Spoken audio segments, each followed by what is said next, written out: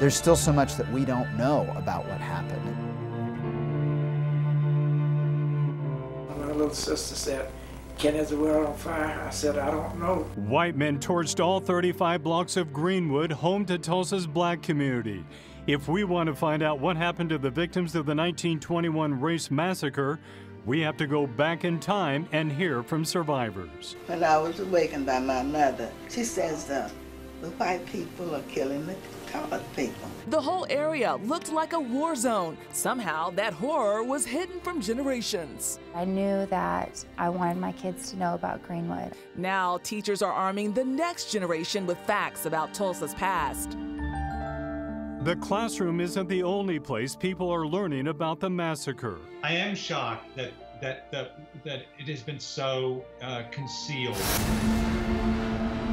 HBO's new series, Watchmen, is letting the world know what went on here. The people that tried to cover it up failed. Tonight, we're lifting the fog on Tulsa's darkest secret. We are glad to have you here for this special in-depth look at the darkest chapter in our city's history. I'm Kim Jackson. And I'm Mark Bradshaw. We may be closer than ever before to finding out if there are mass graves from the Race Massacre. The investigation begins on Memorial Day, 1921. It started on a Monday afternoon. A black shoe shiner stumbles getting onto a downtown elevator. In his effort to break the fall, he touched her, the operator, the girl, and she hollered rape. Robert Fairchild was 17 when it happened, but he never forgot how that accident would change his world. A day later, police arrested the shoe shiner. Fueled by inaccurate newspaper reports, a white mob made its way to the courthouse. There were rumors of lynching the teenager. The street was full of people, and of course, there was profanity, there was drinking. Before long, the black community showed up to defend the young man. With tempers flaring on that unusually hot May day, someone fired the first shot, but it would not be the last.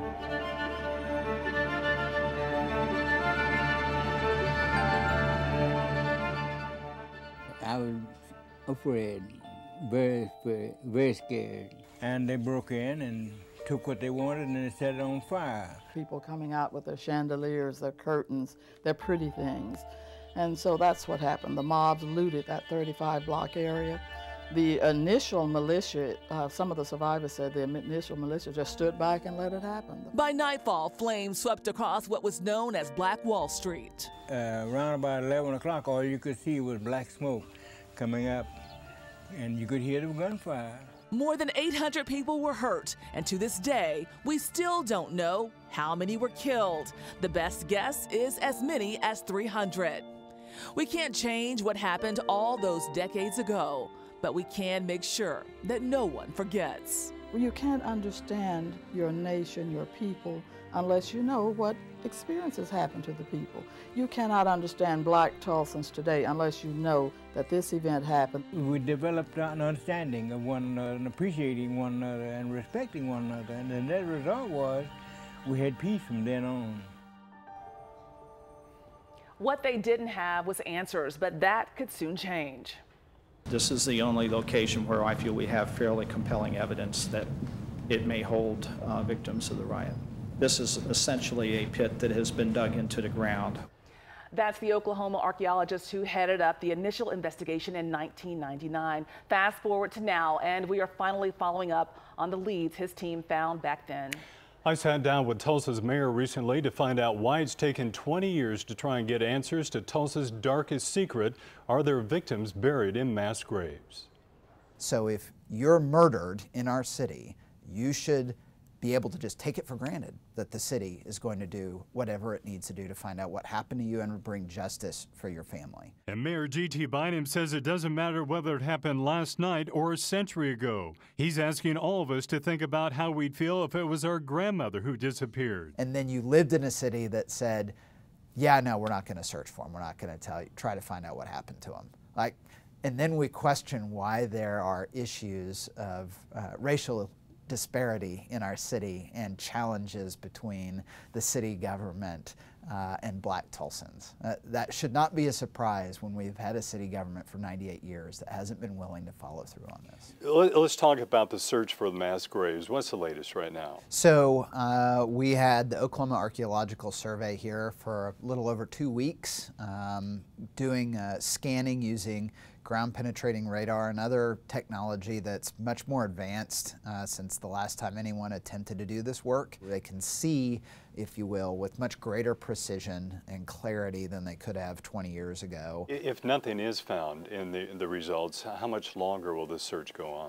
You know, how long it will go, no one could say, because one of the things that we've found through this process, once we made it public that we were undergoing this search, all of a sudden, all these people came forward with different stories. What we found was there was this huge untapped reservoir of oral histories that have been passed down through families over a century in our community. Historians are going through their stories to see if there are other places we should be looking.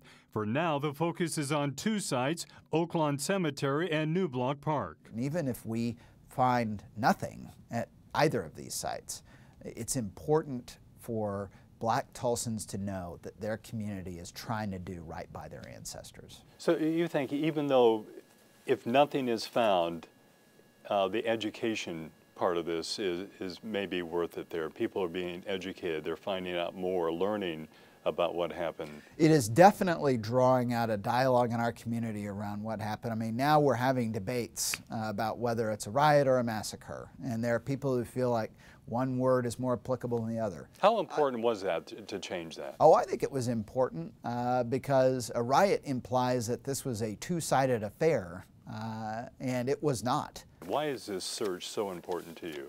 It's important to me because I think it reflects where we are in Tulsa today. We cannot change what happened in 1921. We only have control over what we do right now.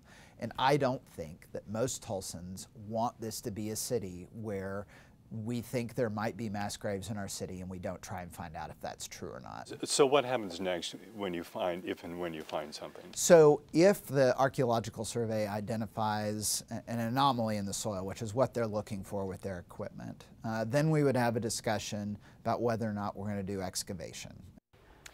Mayor says just because we find remains doesn't mean they're from the Race Massacre. A lot of people died in a Spanish flu epidemic 2 years earlier. All right, joining us now are some of the men and women refusing to let the massacre remain Tulsa's darkest secret. We want to begin with Senator Kevin Matthews. And Senator Kevin Matthews, we know that you are on the Public Oversight Committee, and you will be one of the people who helps decide whether or not we excavate based on the evidence. So kind of tell us about the process of what you all have been going through.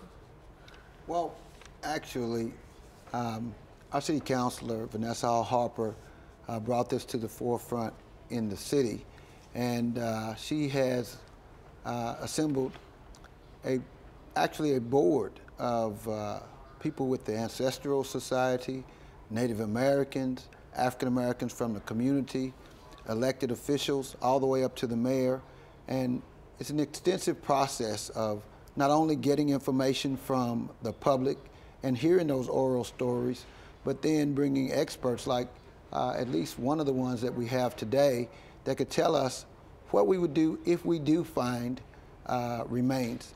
There are some particular issues around not only the science of finding out DNA, but other issues like tribal issues and how sensitive that is if we find tribal remains. It's a very sensitive issue. Yeah, we're going to hear about that a little bit later there. Let's bring in Kevin Ross, you're a Race Massacre expert. How likely are we to find mass graves?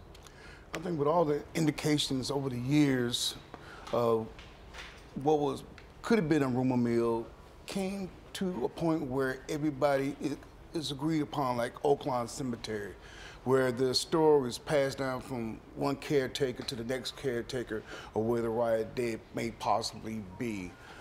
You had people telling stories about underneath the freeway near the Oaklawn Cemetery. Those stories were highly suspected with the riot commission when it sought to see the answers back in 2001 in their report. So we had the power of oral history that was able to be documented, and that's one of the reasons why the committee sought for these three. Although there are stories of other places around the city and outside the city as well, but these three were the ones that was most likely the riot dead or buried.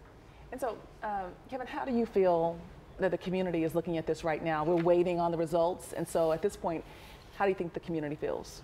Well, I think if anything, they like me, relieved. For me, I've been dealing with this issue for going on 10 years alone by one particular graveyard out on 91st Street. But seeing now that Tulsa is ready to deal with its past, and I'm just absolutely just feel that what we're doing here in Tulsa, we're on the right side of history right now, and it's on our watch to do the right thing. All right, joining us now are University of Tulsa Assistant Professor of Anthropology, Dr. Alicia Odawale, and State Representative John Waldron, who spent 10 years teaching history at Booker T. Washington High School. And Dr. Odawale, we know that you are a part of the research team that spent time out there with the radar penetrating machines that were out at the cemetery. And we also know that you have worked 5 years on other archaeological sites. So if we do not find remains here this time, what else is there for us to learn? There's a lot we can learn outside of just finding evidence of bodies buried, because there could be grave goods that are included with those people, but also looking more towards the housing, the businesses, the schools, the churches, all the things that were part of the historic Greenwood District are important for this story to tell, and archaeology can reveal all of these aspects, not just the human remains. Representative Waldron, you live here in Tulsa. You're raising a son here. You taught school here for many years. What does this search nearly a century later say to future generations? It's such an important message to future generations. I mean, you can't really understand what it means to be a Tulsan without coming to terms with all of its history. And you're right, this is the darkest moment in the history of Tulsa. I want my son to grow up knowing what happened and understanding what it means to be a Tulsan today. But so many generations don't know that or didn't know that and weren't taught that. Yes, and that's a terrible crime. Generations of Tulsans were robbed of an essential piece of their history.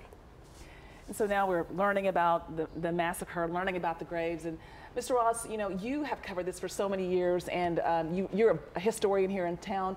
Have you heard about any other grave sites? Well, we did come across some information of the one in 91st. I think there's an issue with that as far as having permission to go out there and search for it. Crown Hill was another location. But there's other places outside the city. We had one gentleman that called in and stated that in Purcell, Oklahoma, that bodies were buried there, and the person that was telling him was a sheriff, so he had all this knowledge of it. By the time we got to him, he had passed away. And so those one of those we almost were there. So, but they still coming in. We still hearing those stories, and the more we talk about it, people feeling free enough to share what they've learned, and that's really important, because it does make our community that much closer if we start sharing those stories. How important is it to, when you look at all these different places to search, to narrow it down, or to know for a fact and possibly there's something there, because as more and more come, you know? Yeah. Well, I think we need to research all areas, rumor or not, because we just don't know. There's no neon sign with a big arrow saying, here they are. You know, we're relying on technology, we're relying on oral history, and we just got to take our time at this. We're not on a deadline. How is it possible to search on every rumor about where graves could be? We start with a telephone call when somebody will call in and said, well, my mom told me that they were buried over here. I need to look over here. We even got calls that was over there in the Rudisill Library area, you know. So people know these different stories, and we're just making piece by piece. Some may be legit, some not be legit. But I think while we got the technology to at least be able to go scan the area to see there's a possible disturbance underneath the ground. Senator Matthews, you heard the mayor say a few minutes ago, for the better part of a century, we've had a city government that has not followed through on the search for the mass graves. Why was that all those years, no follow through, and why now? Well, first of all, I want to say that it's significant that we have Mr. Ross here because his father was Don Ross. He and Senator Maxine Horner in 2001 did an extensive study and made specific recommendations that fell on deaf ears. And when I became an elected official and I talked to the people at the Greenwood Cultural Center and others in the community, this was a sore spot, that this had not been addressed, and I felt it was my responsibility. That's why I wrote Senate Bill 17 to create a revolving fund to be able to address this story of Black Wall Street, the 1921 Centennial Massacre, and that change was part of it as well. And so I felt that it was my responsibility to bring it back up.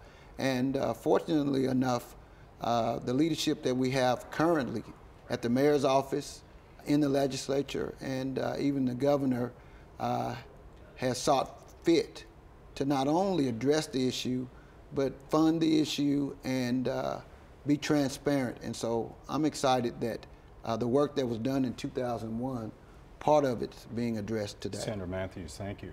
Thanks to the Smithsonian Channel, we can see the Greenwood District in all of its vibrant color. Angelica Brown shows us a nearly 100-year-old video lost for decades. Rare, colorized video shows life returning to the Greenwood District just a few short years after the massacre. You can see kids coming out of Booker T. Washington High School, one of the few buildings untouched.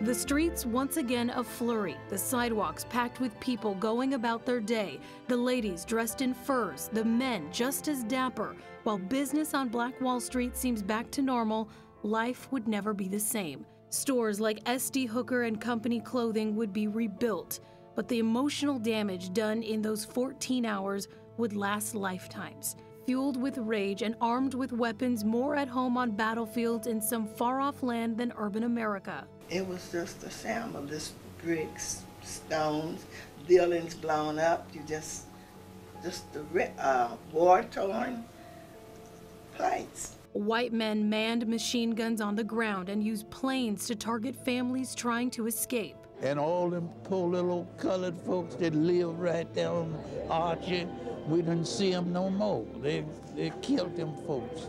We'd later learn police officers supplied some of the guns and ammo to mobs, and that's not all. Many of whom participated in the looting, burning, bombing, and murder under the color of law. When it was over, Black Wall Street would stand in ruins, but it wouldn't stay that way. B.C. Franklin challenged an ordinance passed days after the massacre to prevent the community from rebuilding, and the Oklahoma Supreme Court sided with him. So life went on, but folks in Greenwood still too afraid to talk about what had happened. You didn't want to be labeled as a troublemaker. You didn't want to maybe end up or disappear. A lot of other Tulsans were too ashamed, so they tried to act like it never happened, creating a wound that never healed. Now, more than 860,000 hours later, it's those 14 that still haunt us. Those are powerful images. Dr. Odawale, you're working on a project right now to uncover buried history in the Greenwood District. Tell us more about that. Well, it's called Mapping Historical Trauma in Tulsa from 1921 to 2021, because we're seeking to put a little bit of a capstone on this centennial experience by researching from 1921 to 2021 this shifting imprint and landscape of Greenwood, how it has changed through time. Not just looking at a map, but literally how our memory of Greenwood has changed through time and how our understanding of Greenwood has changed through time. So we need the mapping evidence, we need archaeological evidence, we need all of our literary evidence and all of our archival material together to piece together a story from 1921 to 2021. We owe a lot, bring the whole group in here, a lot to B.C. Franklin, because from what I understand, a lot of the people were not allowed to rebuild after that, and he made that possible to rebuild the Greenwood area. Mm-hmm. Yes. The city at that time and the powers that be had created ordinances that you could not build on scorched lands, and they made it illegal. And then also people who needed bricks and mortar and wood. They would refuse lumber. They would refuse to buy bricks. They were told not to build, but they built anyway. And so B.C. Franklin told his community, build with anything, even with orange crates if you have to, just build. And of course, since they made it illegal, the police will arrest them. He go bail them out and represent them in court. But he just, don't sell your land. You gotta keep your land. He kept the fight going. We're learning so much about what happened during the massacre, and you all have ties to Booker T. Washington High School, the high school that was used as the Red Cross Hospital. How important is it to let people know, what Tulsa was like then, and the fact that you had a school that was actually there? Yeah, I think that's essential. Buck Franklin's son, John Hope Franklin, graduated from Booker T and became one of the preeminent historians of African American history. He demonstrated to a whole nation that you can't understand American history without understanding African American history. It's so important that there is a Booker T. Washington Memorial now where Booker T. Washington once stood on the current OSU Tulsa campus. And they've done a great job of capturing that history and telling that story at the Booker T. Washington Memorial on Greenwood right now. And the video we've been seeing here, it's amazing. We're very thankful that survived, because that does tell us a lot, doesn't it? Yes, it does. We also need to note that along with what Kevin has just told us, they were denied insurance claims because it was called a riot. Being named a riot caused them not to be able to collect on insurance claims, and that also is a sore spot with many people from the area. Mount Zion had to pay 2 mortgages to rebuild the church. They had to pay off the old mortgage, uninsured, and then they had to build a new one, and that was an enormous effort and a symbol of the community's determination to stay in Greenwood. And there's still a call right now for reparations after all these years. Well, a lot of the survivors that I had interviewed for the Riot Commission years ago, they were able to tell a story at the age of 5 what life was like during that hell. They call it hell. And to get back what was taken from them, it's tearful, it's sad, because a lot of them, they just died angry because Tulsa did not do the right thing then. So hopefully, while they're in the heavens, we can do the right thing and they can see us from there. Well said. Well, don't go anywhere. We have a lot more to talk about. How the new series Watchmen is exposing Tulsa's darkest secret to the world. And HBO is allowing us to show you the entire opening scene that recreated the Race Massacre. Plus, transforming the site of so many deaths into something beautiful, paying tribute to victims.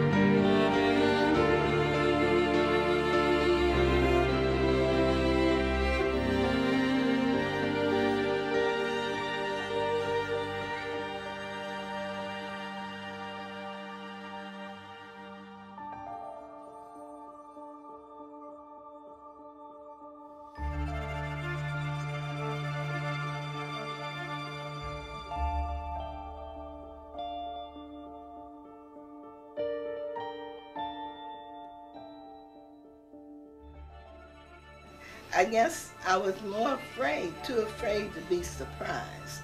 I guess I'll put it that way, because I woke up just ready to run.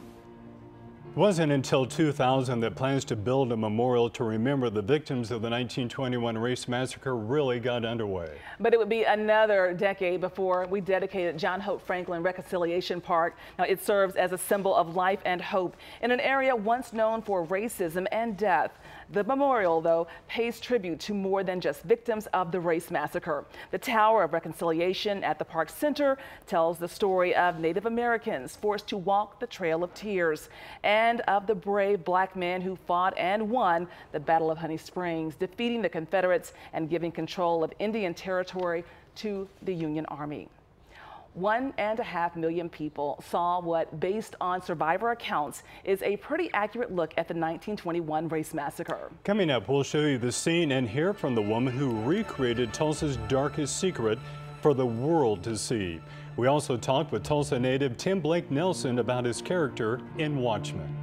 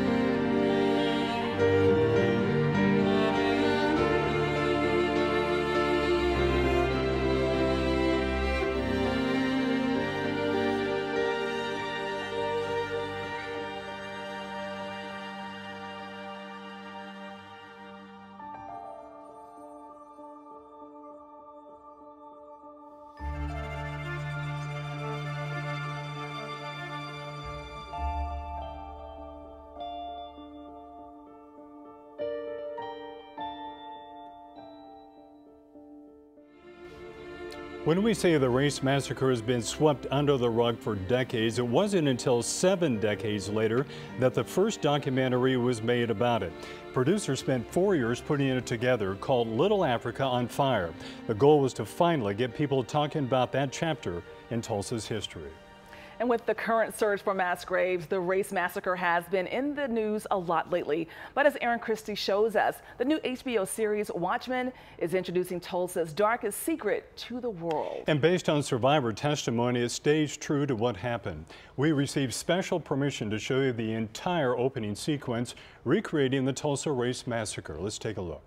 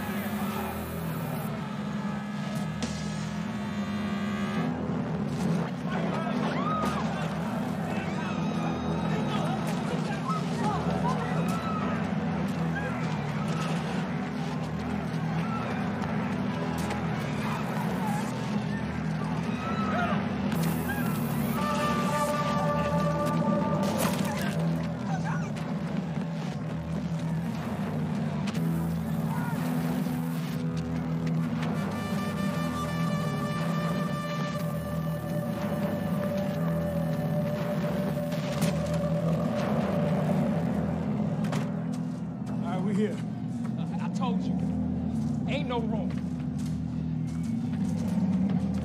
Where's the boy then? Hey, God it, OB. It's gonna be okay, baby, right? You're gonna go and Heck and Liddy, and they're gonna get you someplace safe. Are you coming too? We're gonna be right behind you. It was extremely powerful and moving. Did it play out exactly the way that you wanted it to? It really did. We planned that scene down to like every detail. We really tried to put the stores where they existed as much as possible. Nicole Cassell is one of the show's executive producers. She also directed the first 2 episodes, including that recreation of Tulsa's Race Massacre. It will all tie together why 1921 needed to be depicted, and we actually start with a boy who says, "There will be no mob just today, trust in the law." Like, those opening lines are essential to the whole story and that little boy. And who is he? Tulsa native Tim Blake Nelson says it was Cassell who sold him on the show. He plays Looking Glass, a Tulsa police detective with a knack for interrogations and a mask to remember. But the character's original look wasn't what Nelson envisioned. He just seemed, in terms of the way that Damon had written him, to be a little more of a badass than the way they were costuming him. And I guess I brought in a measure of my own understanding from having grown up in Tulsa, what I felt this guy might want to wear. And so we went with what I call more of a rock and roll Western look. I have a secret plan to save humanity, and it starts in Oklahoma. So what are you hoping that people take away from this when it comes to the massacre and education and our culture? Well, first and foremost, I think that the show meaning to examine justice, how we define justice, what reparations mean, what vigilantism means.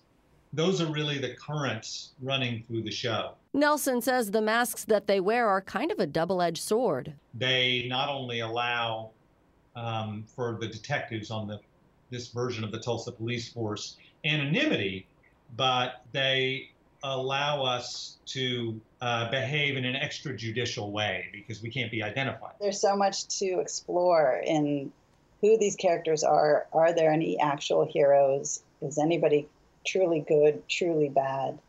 And what is going on in our country around race? We don't do lollipops and rainbows because we know those are pretty colors that just hide what the world really is. Black and white.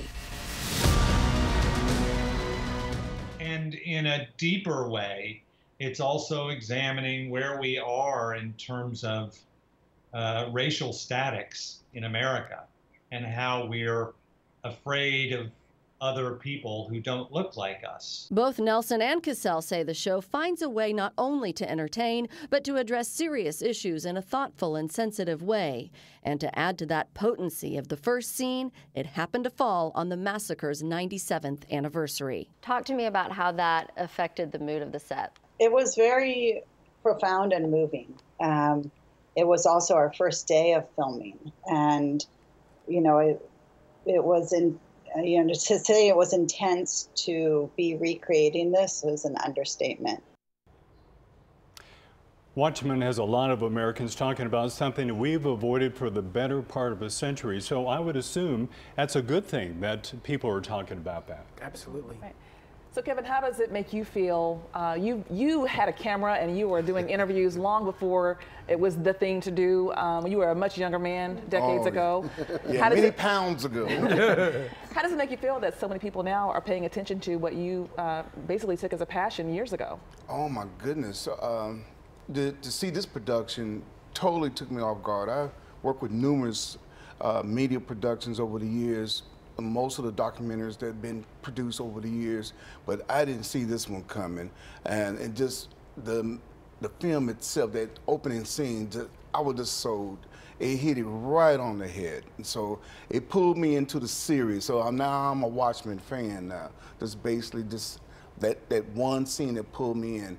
And one thing that's magical right about now, because we're in a magical moment, I think, here in Tulsa, because we're facing our darkest pages in our history books. And I think one thing we tried to do, one thing I like to do is pass down to the other kids, you know, you got a cell phone, use that camera, go talk to your family, find out your roots, tell your story, you know. And so that's kind of, I think it's magical because now people are trying to find out what about their family's history.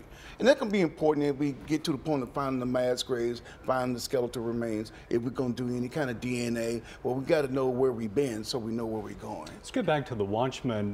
There are many communities in this country that have racial conflict. How do you feel that the Watchmen picked Tulsa to focus on our racial divide in our darkest moment? Is that good? Do you think that's good? Yeah, I think that's good, and it's tremendously important. I mean, we live in a time of national polarization, fear of immigrants, white nationalism. It's very much like 1921. But this time, Tulsa has an opportunity to lead the country out of the national mess we're facing by showing that we can come together and embrace our history. You think that many other cities can follow our lead? Many others should, yes. How do you? I think that not only other cities, I think that we can be a catalyst for race relations around the world. Tulsa, Oklahoma is the only state in the United States that did not have one county vote for the first black president of the United States. It's the only state in the United States that not one county did that, and that's significant. And so we have a sore history around race relations, and for us to now have the courage to talk about such a sensitive subject and be able to talk about it for the world to see with the new history center we're building, with the curriculum that we're now putting out across the state, I think it says something about going from the most severe or the worst massacre of Americans upon Americans, and now having so many people in our state and across the country embrace this story. And to piggyback off of Kevin, is that, I mean, years ago I interviewed Desmond Tutu, who came to Tulsa, and I asked him about what is the world's view of Tulsa and its incident of 1921, and he stated that Tulsa is sitting on a powder keg because it refused to deal with its past. And he said, but if Tulsa deal with its race relations, Tulsa can become a jewel to the world. And that's one of my goals. And Dr. Adewale, you're watching this too from, I'm sure, looking at the history of it. And we are valuing history. What's your takeaway from seeing Watchmen? I think it's important to focus on Tulsa because it is the single instance, the worst instance of racial violence in our nation, but it's not the only one. So to talk about how this plays into the national conspiracy, really, of white supremacy. We talked about the Red Summer of 1919, but this is well after that, but this is still a national issue that hasn't been dealt with. And so I think what the show I really like about the show is that it talks about white supremacy and that this is a national thing we have to look at. And so looking at one case study is one way, but they're jumping through time, they're jumping through states, they're jumping through cities all through the show to show you just how this permeates our very nation. Okay. Watchmen fans on social media said they were shocked that they did not learn about this in school, but even here in Oklahoma, it wasn't something kids were required to learn until recently. I wanted them to understand that a boy stepping off an elevator was not the reason this happened. This was many years in the works. It's not just the history Mrs. Pierce is making sure they learn, how she's teaching them to prevent it from ever happening again.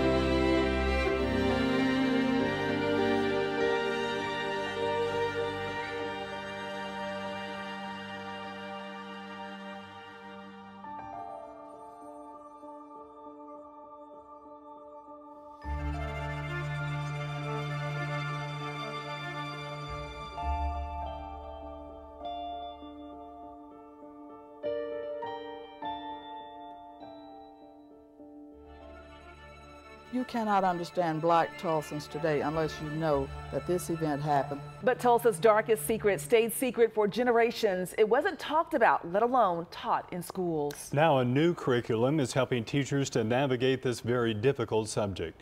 Neely Jones introduces us to a woman using Tulsa's past to create a better future. Guys ready? Come in. Assigned seats, please. Candace Pierce teaches 7th graders at Tulsa's Thoreau Demonstration Academy. When it comes to the 1921 Race Massacre, she doesn't skirt the issue just because it can be uncomfortable. We hit the race issue head on in my class. First, Mrs. Pierce says it's important to make students feel comfortable. I'm very candid with my class. Are you comfortable with the term African American? Are you comfortable with the term Black?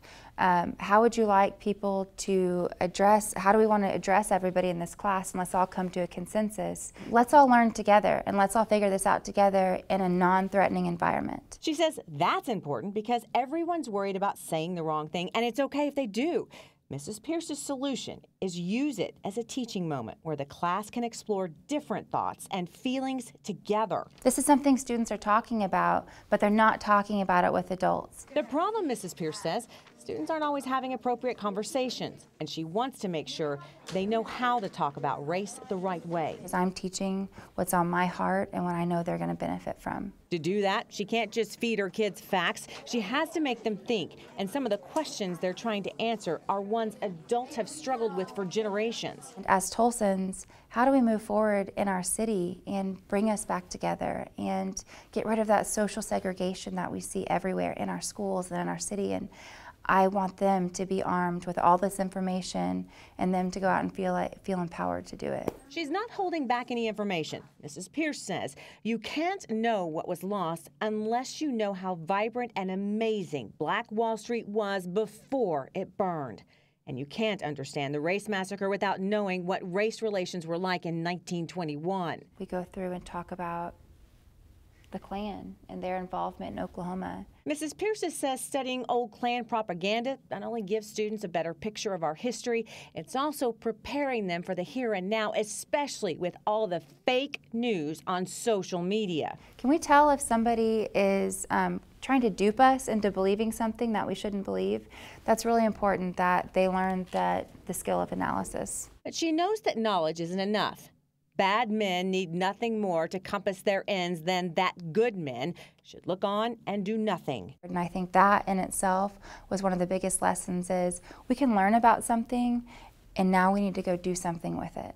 And what are we going to do with it? At the end of the day, Mrs. Pierce hopes her kids walk out her door prepared to be a better student and a better Tulsan, the kind to lead us into the future. Teacher is well spoken, right? Senator Matthews, you helped put together that curriculum for teachers. How did that go? It went very well, and I'm so proud of that teacher because I met some of those students, and we want adults to model what they've done, to have the dialogue and have these courageous conversations. And she talked about the social segregation that we have, and that would change if we were courageous enough to just have the conversations. Whether we agree or disagree, we can learn from each other. And part of that curriculum was developed by getting information from the community, historians like Hannibal Johnson, and teachers that teach social studies and history put that together, and now they're teaching it to teachers. And Representative Waldron, you were a history teacher before you went to the legislature. So how important is it for teachers to have that curriculum in their hands to go from? It's essential. I mean, the massacre has been in the curriculum for a long time, but what does that mean? What tools are we giving our teachers to start those conversations, to educate the young people, and to get them to confront our history and move on from it? We saw a clip earlier from the Watchmen. Would that be a good part of the curriculum? Ooh, that's a good question. Ms. Pierce's middle school students might be a little too young Maybe for high that. School, right? Maybe high school, though I think you'd need to supervise that content a little bit. But what a powerful way to get young people to think about our history. Well, as much as we learned about what happened that terrible day, it's still hard to imagine what it was like living through it. Let's hear from a few of the survivors in their own words. The bullets were just raining down over us. The airplanes were up, just raining down the bullets. And I could see them, and I heard them, and I was so frightened, I pulled away from my parents. Well, when bullets fall around, you don't know whether to run, whether to lay down, whether to sit, or what. You just standing there this way. When the planes would fly over, we would see them dropping something to the rooftops of the different houses and setting them on fire. And they would tell us to stay away from the windows because they were shooting in the windows and things like that. And as we went out the door, you could see telephone poles falling, fire, and that's when my little sister said, "Ken, is the world on fire?" I said, "I don't know." 4 men with torches in their hands. They set our house on fire and went right straight to the curtains and set the curtains on fire. All 4 of us got up under the bed. One of the guys coming past the bed stepped on my finger, and as I was about to scream, my sister put her hand over my mouth so I couldn't be heard. 2 or 3 of my sisters and brothers were ducking and dodging and running. Tom Bright was his name, but we never heard from Tom Bright anymore after the riot. People were killed, and you go in and see the people mangled, and then some people you never heard of anymore. You don't know where they were killed, where they just left town. So I was about 18, but I heard the old folks say that we couldn't find him nowhere. And they say others too, but I know he died. We did have curfew when I got back, and the National Guard was here to guard us. Well, I hated all white people because that's who was destroying us and doing everything. But I changed that attitude after Mr. Wilcox was so nice. My father's been working for him a long time. He treated him like a real human being. All in all, that's my story about the race riot at 5 years old. Mr. Kevin Ross, you were looking at the video we're watching, and you interviewed those survivors. Most of them are gone now. All of them are gone. And just a few. I interviewed one here Yes. locally, but I mean, the ones that are in the film, all those that was interviewed for the Race Riot Commission, all of those had passed. how hard was it for you to see, and how hard was it for you to hear one of those tragic stories one after another when you're doing those interviews? When these folks talk, they talk like in pictures. These people, they grew up without television, so they were able to tell a story so vividly, you know, and you just can't help but to be right there on the spot. The descriptions of everything, the details. And I missed them so much, especially the George Monroe, Papa Clark, and all those guys that told those wonderful stories.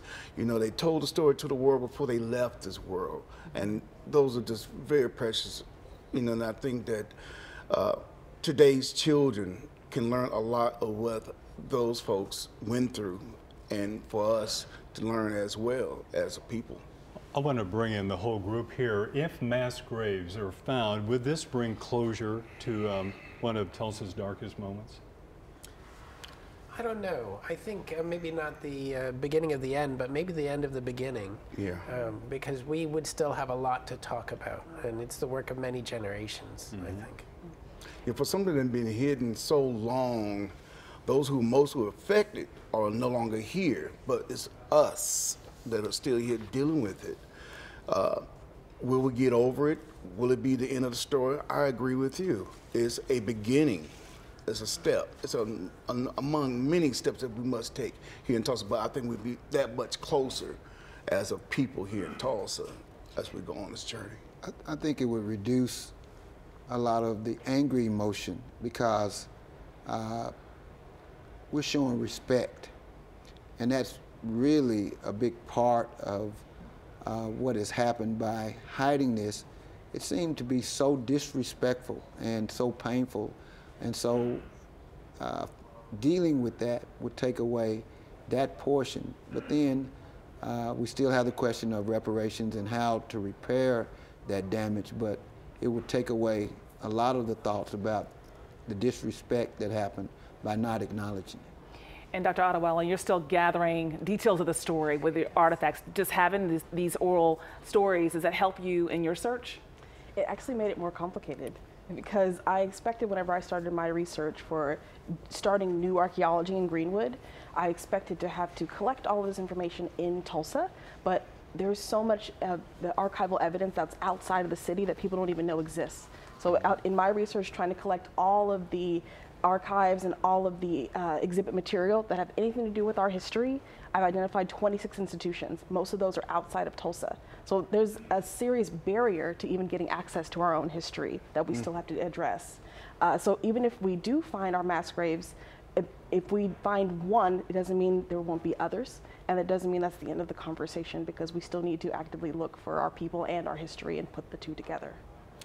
As we look forward to healing in the future there, Senator Matthews, there's a history center that will help us with that.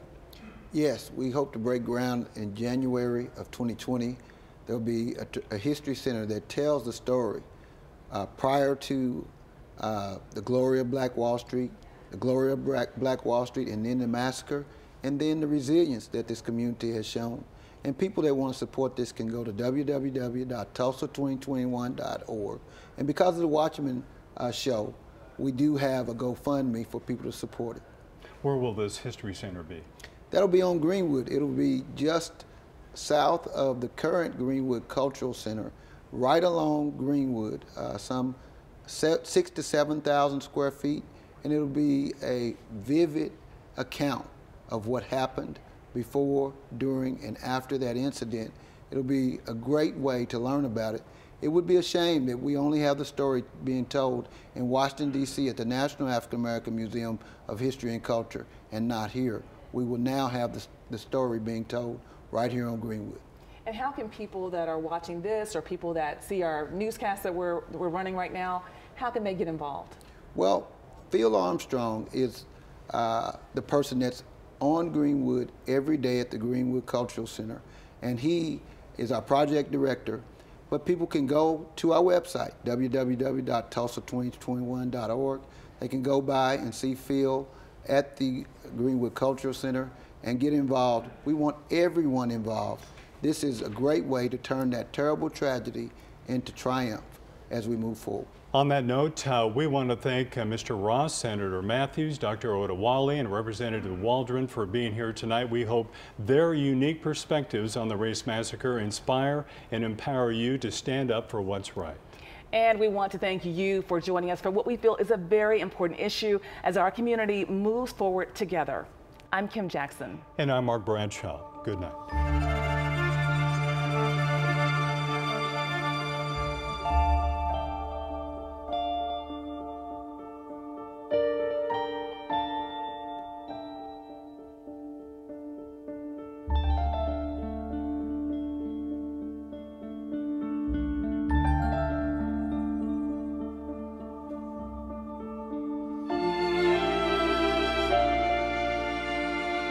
Thank you.